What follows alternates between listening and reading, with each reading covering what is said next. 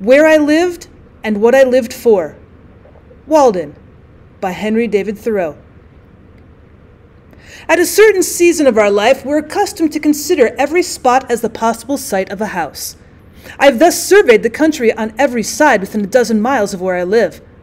In imagination, I've bought all the farms in succession, for all were to be bought, and I knew their price. I walked over each farmer's premises, tasted his wild apples, discoursed on husbandry with him, took his farm at his price at any price, mortgaging it to him in my mind, even put a higher price on it, took everything but a deed of it, took it for his word for his deed, for I dearly loved to talk, cultivated it, and him too to some extent I trust, and withdrew when I had enjoyed it long enough, leaving him to carry it on. This experience entitled me to be regarded as a sort of real estate broker by my friends. Wherever I sat, there I might live, and the landscape radiated from me accordingly. What is a house but a seat? Better if a country seat. I discovered many a site for a house not likely to be soon improved, which some might have thought too far from the village, but to my eyes, the village was too far from it. Well, there I might live, I said, and there I did live, for an hour, a summer, and a winter life. Saw how I could let the years run off, buffet the winter through, and see the spring come in. The future inhabitants of this region, wherever they may place their houses, may be sure that they have been anticipated. An afternoon sufficed to lay out the land into orchard, woodlot, and pasture, and to decide what fine oaks or pines should be left to stand before the door, and whence each blasted tree could be seen to its best advantage. And then I let it lie, fallow perchance, for a man is rich in proportion to the number of things which he can afford to let alone. My imagination carried me so far that I even had the refusal of several farms. The refusal was all I wanted, but I never got my fingers burned by actual possession. The nearest that I came to actual possession was when I bought the Hollowell place and had begun to sort my seeds and collected materials with which to make a wheelbarrow to carry it on or off with. But before the owner gave me the deed of it, his wife, every man has such a wife, changed her mind and wished to keep it, and he offered me $10 to release him. Now, to speak the truth, I had but 10 cents in the world, and it surpassed my arithmetic to tell if I was that man who had 10 cents, or who had a farm, or $10, or all together. However, I let him keep the $10, and the farm too, for I'd carried it far enough. Or rather, to be generous, I sold him the farm for just what I gave for it, and as he was not a rich man, made him a present of $10, and still had my 10 cents and seeds and materials for a wheelbarrow left. I found thus I'd been a rich man without any damage to my poverty. But I retained the landscape, and I've since annually carried off what it yielded without a wheelbarrow. With respect to landscapes, I am the monarch of all I survey. My right there is none to dispute. I have frequently seen a poet withdraw, having enjoyed the most valuable part of a farm, while the crusty farmer suppose that he's got a few wild apples only. Why, the owner does not know it for many years, but when a poet has put his farm in rhyme, the most admirable kind of invisible fence has fairly impounded it, milked it, skimmed it, and got all the cream, and left the farmer only the skimmed milk. The real attractions of the Hollowell farm to me were its complete retirement, being about 2 miles from the village, a half a mile from the nearest neighbor, and separated from the highway by a broad field. Its bounding on the river, which the owner said protected it by its fogs from frosts in spring, though that was nothing to me. The grey color and ruinous state of the house and barn, and the dilapidated fences, which put such an interval between me and the last occupant. The hollow and lichen-covered apple trees, gnawed by rabbits, showing what kind of neighbors I should have. But above all, the recollection I had of it from my earliest voyages up the river, when the house was concealed behind a dense grove of red maples through which I heard the house dog bark. I was in haste to buy it, before the proprietor finished getting out some rocks, cutting down the hollow apple trees, and grubbing up some young birches which had sprung up in the pasture, or in short, made any more of his improvements. To enjoy these advantages, I was ready to carry it on, like Atlas to take the world on my shoulders. I never heard what compensation he received for that, and do all those things which had no other motive or excuse but that I might pay for it, and be unmolested in my possession of it. For I knew all the while that it would yield the most abundant crop of the kind I wanted, if I could only afford to let it alone. But it turned out as I have said. All that I could say then with respect to farming on a large scale, I've always cultivated a garden, was that I had my seeds ready. Many think that seeds improve with age. I have no doubt that time discriminates between the good and the bad. When at last I shall plant, I shall be likely less to be disappointed. But I would say to my fellows once and for all, as long as possible, live free and uncommitted. It makes but little difference whether you're committed to a farm or to the county jail. Old Cato, whose De Rustica is my cultivator, says, and the only translation I've seen makes sheer nonsense to the passage, when you think of getting a farm, turn it thus in your mind, not to buy greedily, nor spare your pains to look at it, and do not think it enough to go round it once. The oftener you go there, the more it will please you, if it is good. I think I shall not buy greedily, but go round and round it as long as I live, and be buried in it first, that it may please me the more at last. The present was my next experiment of this kind, which I propose to describe more at length, for convenience of putting the experience of 2 years into one. As I have said, I do not propose to write a note to dejection, but to brag as lustily as the chanticleer in the morning, standing on his roost, if only to wake my neighbors up. When first I took up my abode in the woods, that is, began to spend my nights as well as days there, which by accident was on Independence Day, or the 4th of July, 1845, my house was not finished for winter, but was merely a defense against the rain, without plastering or chimney, the walls being of rough weather-stained boards, with wide chinks which made it cool at night. The upright white-hewn studs and freshly planed door and window casings gave it a clean and airy look, especially in the morning, when its timbers were saturated with dew, so that I fancied that by noon some sweet gum would exude from them. To my imagination it retained throughout the day more or less of this auroral character, reminding me of a certain house on a mountain which I had visited a year before. This was an airy and unplastered cabin, fit to entertain a traveling god, and where goddess might trail her garments.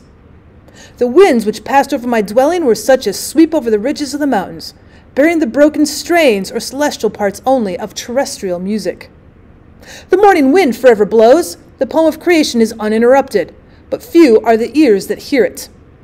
Olympus is but the outside of the earth everywhere. The only house I'd been the owner of before, if I except a boat, was a tent, which I used occasionally when making excursions in the summer, and this is still rolled up in my garret. But the boat, after passing from hand to hand, has gone down the stream of time. With this more substantial shelter about me, I had made some progress towards settling in the world. This frame so slightly clad was a sort of crystallization around me, and reacted on the builder. It was suggestive somewhat as a picture in outlines. I did not need to go outdoors to take the air, for the atmosphere within had lost none of its freshness. It was not so much within doors as behind a door where I sat, even in the rainiest weather. The Harivanza says, "An abode without birds is like a meat without seasoning." Such was not my abode, for I found myself suddenly neighbor to the birds, not by having imprisoned one, but having caged myself near them. I was not only nearer to some of those which commonly frequent the garden and the orchard, but to those smaller and more thrilling songsters of the forest, which never or rarely serenade a villager: the wood thrush, the veery, the scarlet tanager, the field sparrow, the whippoorwill, and many others. I was seated by the shore of a small pond about 1.5 miles south of the village of Concord, and somewhat higher than it, in the midst of an extensive wood between the town and Lincoln, and about 2 miles south of that our only field known to fame, the Concord battleground. But I was so low in the woods that the opposite shore, 1/2 mile off, like the rest, covered with wood, was my most distant horizon.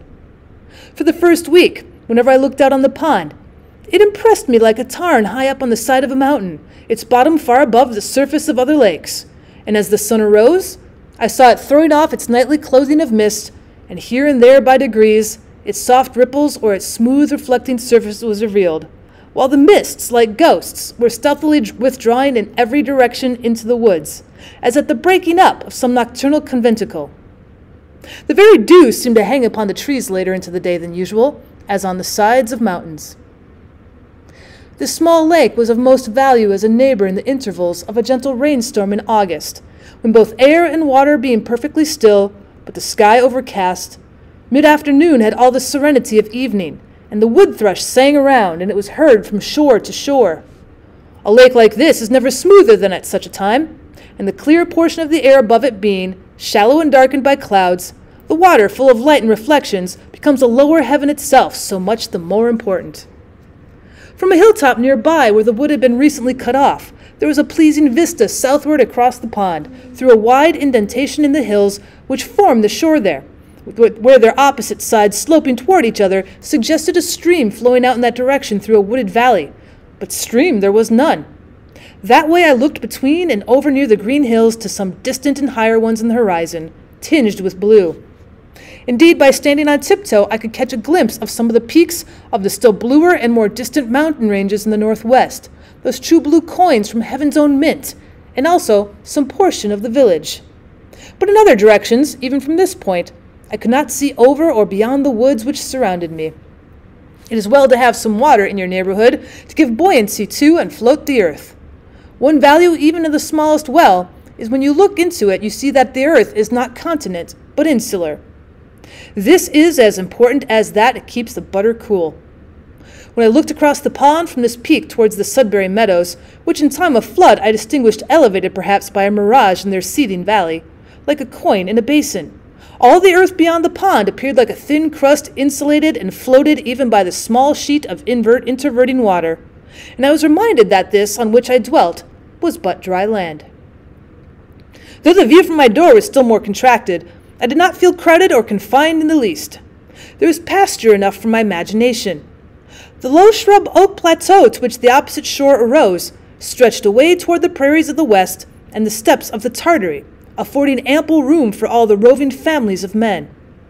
There are none happy in the world but beings who enjoy freely a vast horizon, said Damodara, with his herds required new and larger pastures.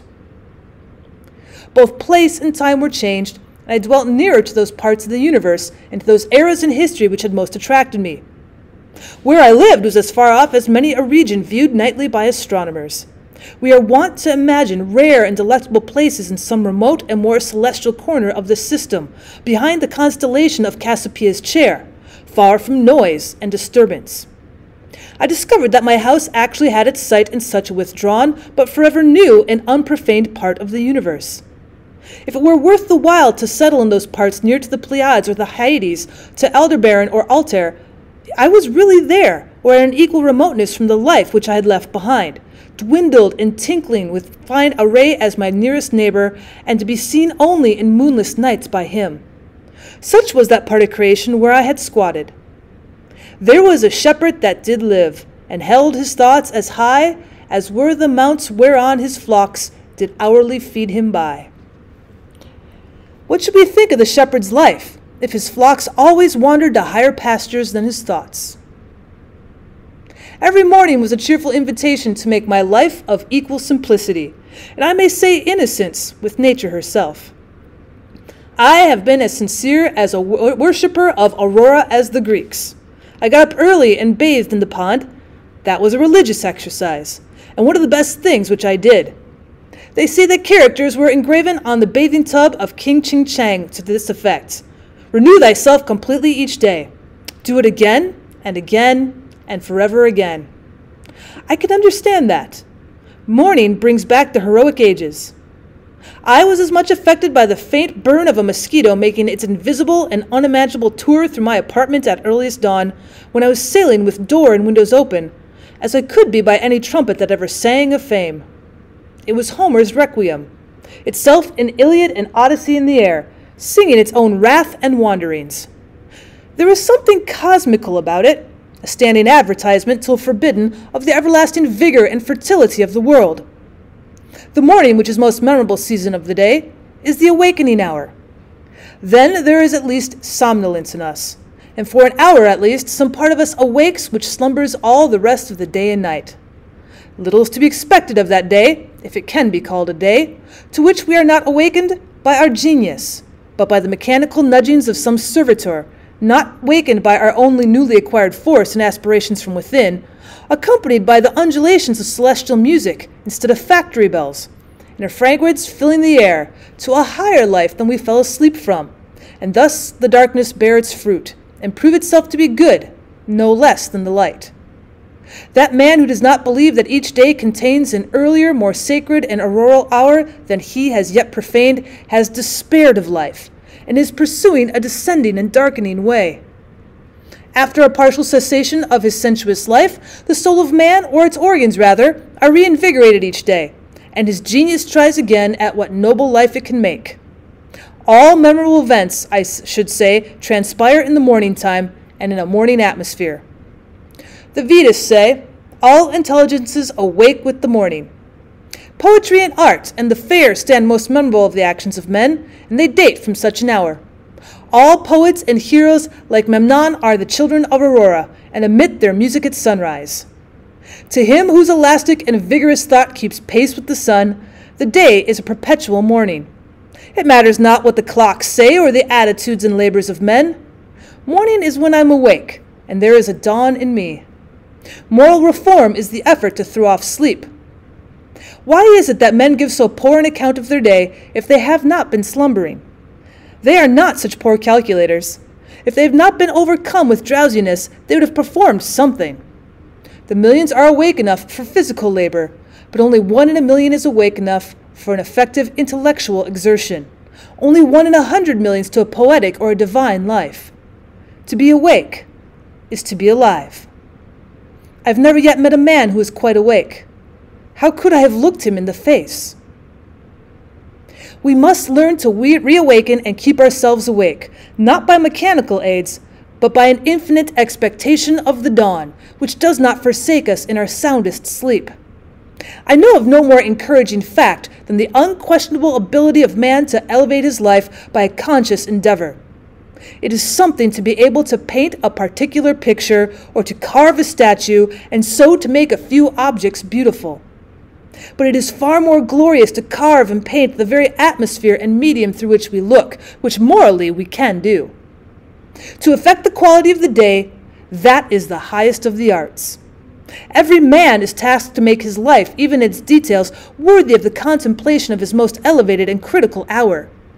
If we refused, or rather used up such paltry information as we get, the oracles would distinctly inform us how this might be done. I went to the woods because I wished to live deliberately, to front only the essential facts of life, and see if I could not learn what it had to teach, and not when I came to die, discover that I had not lived. I did not wish to live what was not life. Living is so dear. Nor did I wish to practice resignation, unless it was quite necessary. I wanted to live deep and suck out the marrow of life, to live so sturdily and Spartan-like as to put to rout all that was not life, to cut a broad swath and shave close, to drive life into a corner and to reduce it to its lowest terms. And if it proved to be mean, why then to get the whole and genuine meanness of it, and publish its meanness to the world. Or, if it were sublime, to know it by experience, and be able to give a true account of it in my next excursion. For most men, it appears to me, are in a strange uncertainty about it, whether it is of the devil or of God, and to have somewhat hastily concluded that it is the chief end of man here, to glorify God and enjoy him forever. Still, we live meanly, like ants. Through the fable tells us we were long ago changed into men. Like pygmies, we fight with cranes. It is error upon error and clout upon clout. And our best virtue has for its occasion a superfluous and inevitable wretchedness. Our life is frittered away by detail. An honest man has hardly need to count more than his 10 fingers, or in extreme cases he may add his 10 toes and lump the rest. Simplicity, simplicity, simplicity.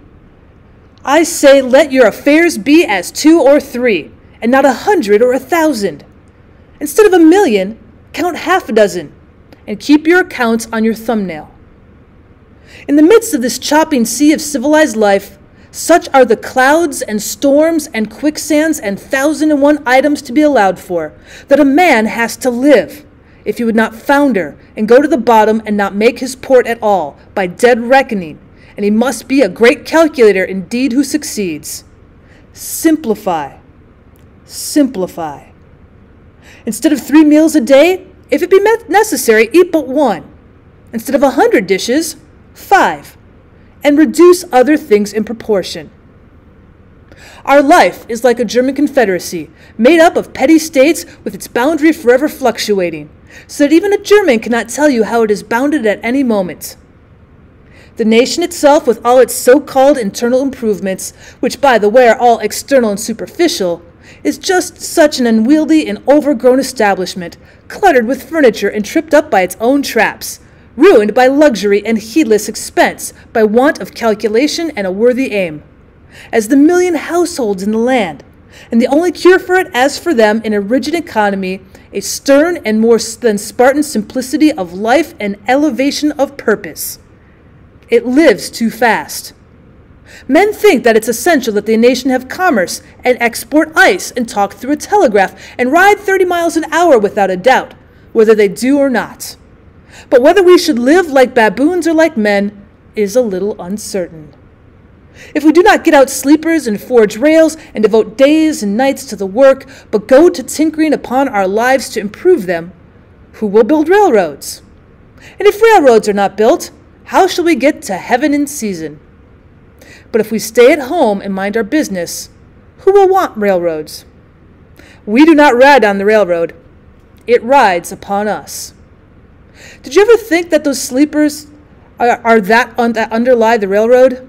Each one is a man, an Irishman or a Yankee man. The rails are laid on them, and they are covered with sand, and the cars run smoothly over them. They are sound sleepers, I assure you. And every few years, a new lot is laid down and run over, so that if some have the pleasure of riding on a rail, others have the misfortune to be ridden upon. And when they run over a man that is walking in his sleep, a supernumerary sleeper in the wrong position, and wake him up, they suddenly stop the cars and make a hue and cry about it, as if this were an exception. I am glad to know that it takes a gang of men for every 5 miles to keep the sleepers down and level in their beds as it is, for this is a sign that they may sometime get up again. Why should we live with such hurry and waste of life? We are determined to be starved before we are hungry. Men say that the stitch in time saves 9, and so they take 1,000 stitches today to save 9 tomorrow. As for work, we haven't any of any consequence. We have the St. Vitus's dance and cannot possibly keep our heads still. If I should only give a few pulls at the parish bell rope, as for a fire, that is, without setting the bell, there's hardly a man on his farm in the outskirts of Concord, notwithstanding that press of engagements which was his excuse so many times this morning, nor a boy, nor a woman, I might almost say, but would forsake all and follow that sound, not mainly to save property from the flames, but if we will confess the truth, much more to see it burn, since burn it must, and we, be it known, did not set it on fire, or to see it put out, and have a hand in it, if that is done as handsomely. Yes, if it even were the parish church itself. Hardly a man takes a half-hour's nap after dinner, but when he wakes he holds up his head and asks, "What's the news?" as if the rest of mankind had stood his sentinel. Some give directions to be waked every half-hour, doubtless for no other purpose, and then, to pay for it, they tell what they have dreamed. After a night's sleep, the news is as indispensable as the breakfast. Pray tell me anything new that has happened to a man anywhere on this globe. And he reads it over his coffee and rolls, that a man has had his eyes gouged out this morning on the Washita River, never dreaming the while that he lives in the dark, unfathomed mammoth cave of this world, and has but the rudiment of an eye himself. For my part, I could easily do without the post office. I think that there are very few important communications made through it. To speak critically, I never received more than 1 or 2 letters in my life. I wrote this some years ago, that were worth the postage. The penny post is commonly an institution through which you seriously offer a man that penny for his thoughts, which is so often safely offered in jest. And I'm sure that I never read any memorable news in a newspaper.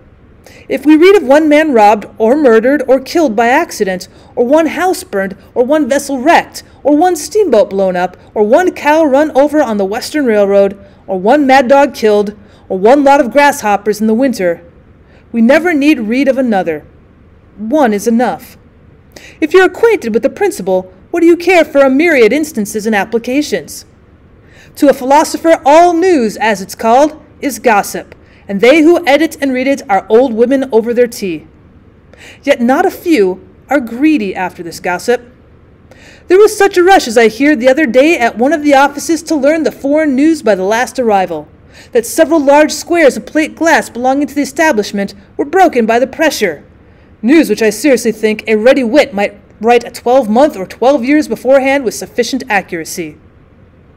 As for Spain, for instance, if you know how to throw in Don Carlos and the Infanta and Don Pedro and Seville and Granada from time to time in the right proportions, they may have changed the names a little since I saw the papers, and serve up a bullfight when the other entertainments fail, it will be true to the letter and give us as good an idea of the exact state or ruin of things in Spain as the most succinct and lucid reports under this head in the newspapers. And as for England, almost the last significant scrap of news from that quarter was the Revolution of 1649. And if you've learned the history of her crops for an average year, you never need attend to that thing again, unless your speculations are of merely a pecuniary character. If one may judge who rarely looks into the newspapers, nothing new does ever happen in foreign parts, the French Revolution not excepted. What news! How much more important to know with that which is never old. Kiyu, great dignitary of the state of Wei, sent a man to Kung Sao to know his news. Kung Sao caused the messenger to be seated near him and questioned him in these terms: "What is your master doing?" The messenger answered with respect: "My master desires to diminish the number of his faults, but he cannot come to the end of them." The messenger being gone, the philosopher remarked, "What a worthy messenger! What a worthy messenger!"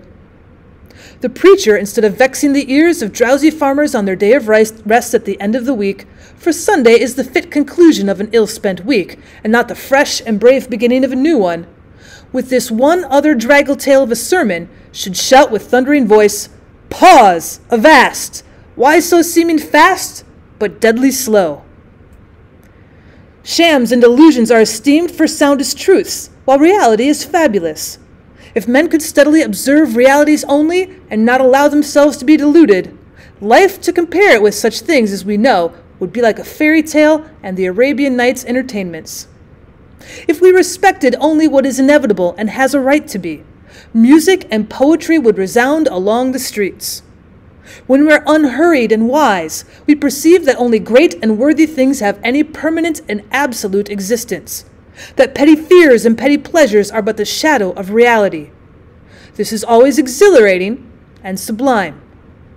By closing the eyes and slumbering and consenting to be deceived by shows, men establish and conform their daily life of routine and habit everywhere, which still is built on purely illusory foundations.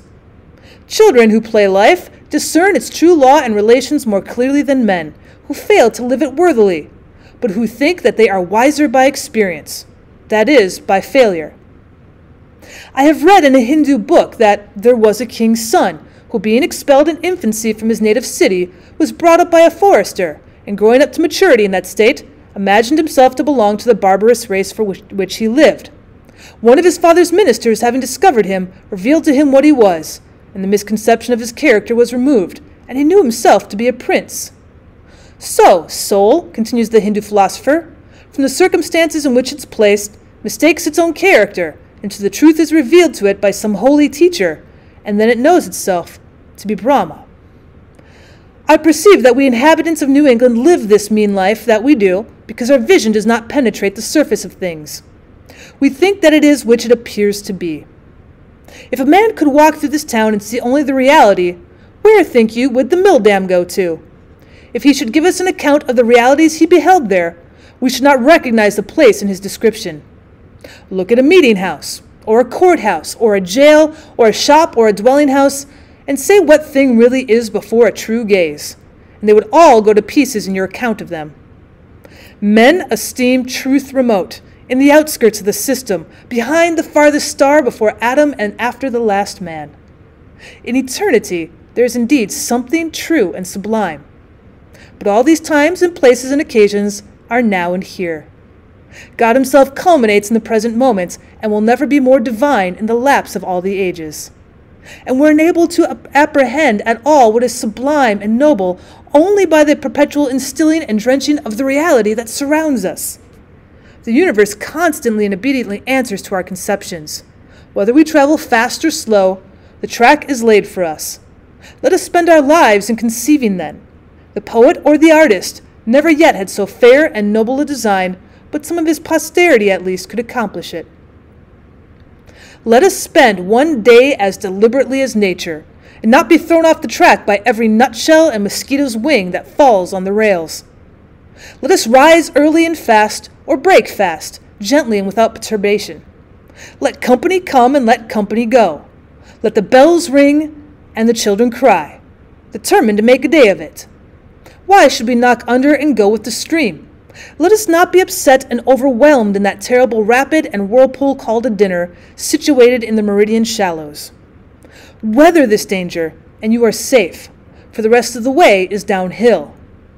With unrelaxed nerves, with morning vigor, sail by it, looking another way, tied to the mast like Ulysses. If the engine whistles, let it whistle till it is hoarse for its pains. If the bell rings, why should we run? We will consider what kind of music they are like. Let us settle ourselves and work and wedge our feet downward through the mud and slush of opinion and prejudice and tradition and delusion and appearance, that alluvision which covers the globe, through Paris and London, through New York and Boston and Concord, through church and state, through poetry and philosophy and religion, till we come to a hard bottom and rocks in place, which we can call reality, and say, this is, and no mistake. And then begin, having a point d'appui, below freshet and frost and fire, a place where you might found a wall or a state, or set a lamp-post safely, or perhaps a gauge, not a nilometer, but a realometer, that future ages might know how deep a freshet of shams and appearances had gathered from time to time. If you stand right fronting and face to face to a fact, you will see the sun glimmer on both of its surfaces, as if it were a scimitar, and feel its sweet edge dividing you through a heart and marrow, and so you'll happily conclude your mortal career. Be it life or death, we crave only reality. If we are really dying, let us hear the rattle in our throats and feel cold in the extremities. If we are alive, let us go about our business. Time is but the stream I go a-fishing in. I drink at it, but while I drink, I see the sandy bottom and detect how shallow it is. Its thin current slides away, but eternity remains. I would drink deeper, fish in the sky, whose bottom is pebbly with stars. I cannot count one. I know not the first letter of the alphabet. I've always been regretting that I was not as wise as the day I was born. The intellect is a cleaver. It discerns and rifts its way into the secret of things. I do not wish to be any more busy with my hands than is necessary. My head is hands and feet. I feel all my best faculties concentrated in it. My instinct tells me that my head is an organ for burrowing, as some creatures use their snout and forepaws, and with it I would mine and burrow my way through these hills. I think that the richest vein is somewhere hereabouts, so by the divining rod and thin rising vapors I judge, and here I will begin to mine.